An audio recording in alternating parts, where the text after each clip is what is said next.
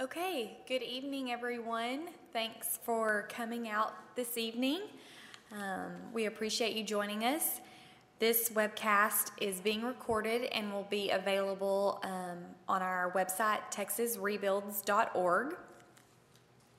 We have completed our draft application on behalf of the state of Texas for the HUD National Disaster Resiliency Competition. The application and its attachments are available on the website, and any questions you may have can be in writing to texasndrc@glo.texas.gov, and we will flash all of that contact information up at the end of the slide presentation. And any questions you have, we will post the answers on the web so that everyone can see the responses. Our intention this evening is to give a brief overview of the competition itself and some of the specific activities that are laid out in our Phase 2 application. Presenting this evening is Ellen Kinsey, Program Development for the Disaster Recovery Program, and Alex Gamble, the Project Manager for this NDRC application. As an overview, for those of you who may not be familiar, the U.S. Department of Housing and Urban Development made available $800 million for this National Disaster Resilience Competition.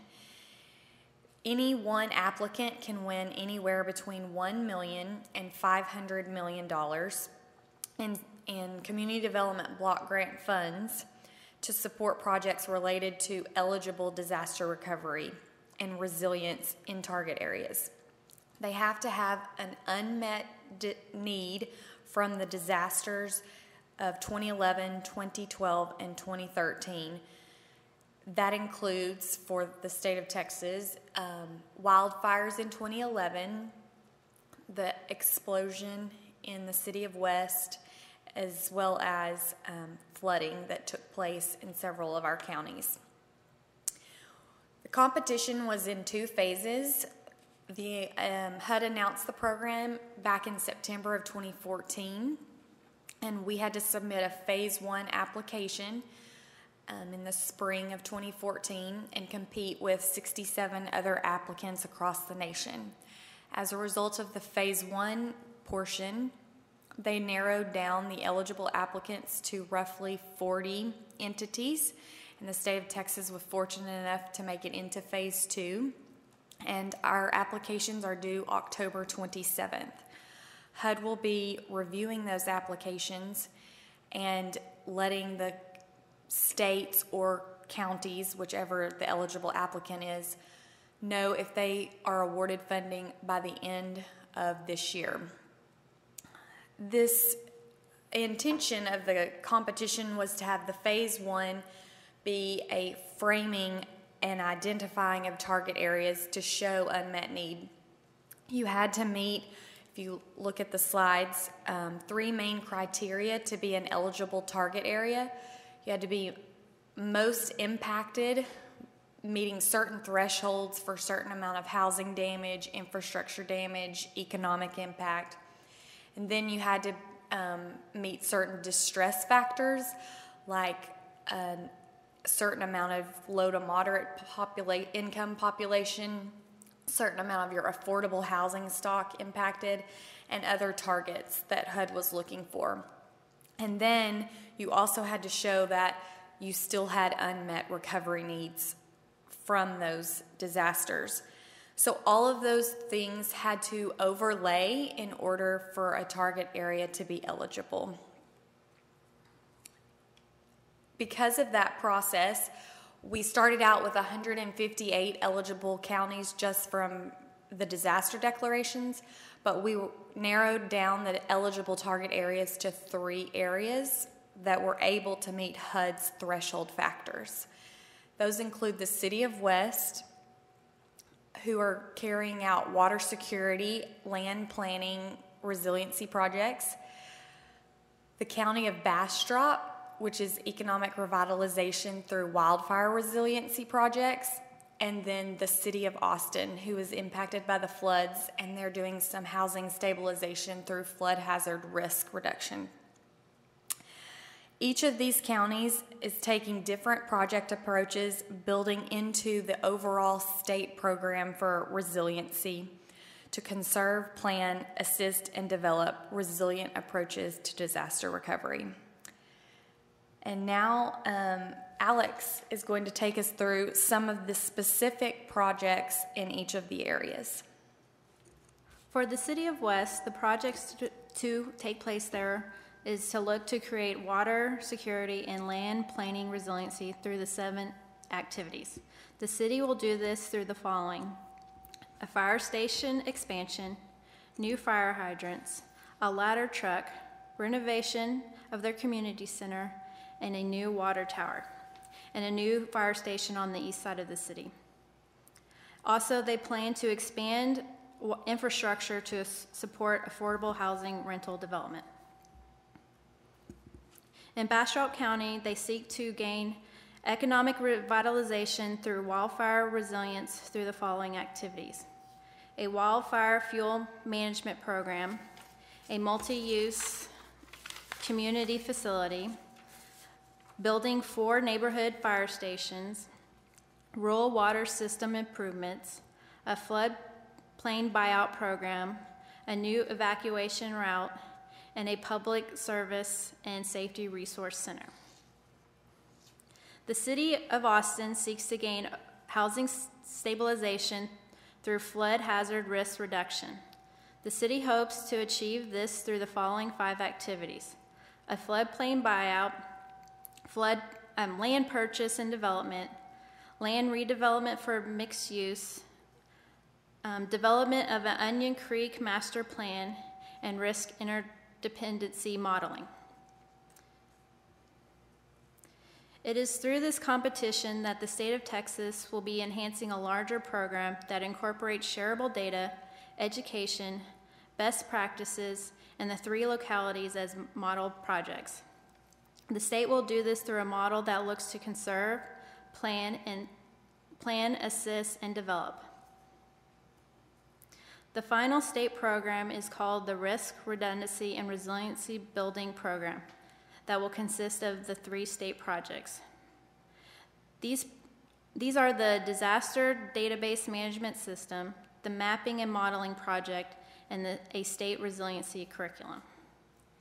I will now delve a little bit farther into each of those 3 big projects. So the first one, the Disaster Database Management System, is going to be a partnership with the One Star Foundation. And this management system will identify vulnerable populations impacted by disaster in real time, provide information for disaster managers, policymakers, and key social support services, and will build upon the current 211 information and referral data to identify hotspots of unmet need in real time during the response and recovery phases of a disaster. We are also going to be partnering with the University of Texas in a mapping and modeling project. It will provide a detailed methodology on how to best analyze data for hazard identification and apply vulnerability assets. It will develop best planning approaches to green infrastructure, capital improvement expenditures, housing needs, and economic development strategies. And finally, we worked with Texas A&M AgriLife to develop a state resiliency curriculum. This curriculum will provide tools, techniques, best practices, and co-benefits to resiliently address hazards while taking into account the whole community in the development of resilient projects. This slide gives a brief outline of the scoring criteria, which is, as you can see, very complex and detailed. The main takeaway here is that the soundness of approach is worth 40% of our application. So that's why we have spent so much time putting into plan and detail the 2 layers of projects we're going to do, both the local projects and the state-based projects, and how they interconnect with each other.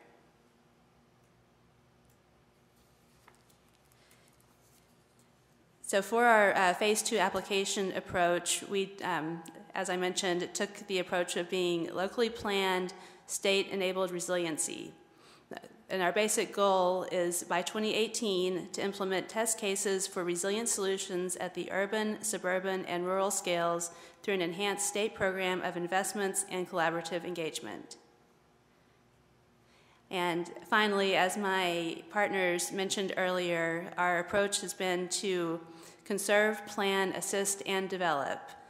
So we're going to conserve, meaning manage and protect natural resources, plan environmentally compatible communities, assist the needs of vulnerable populations, and develop water supply improvements, among other numerous activities.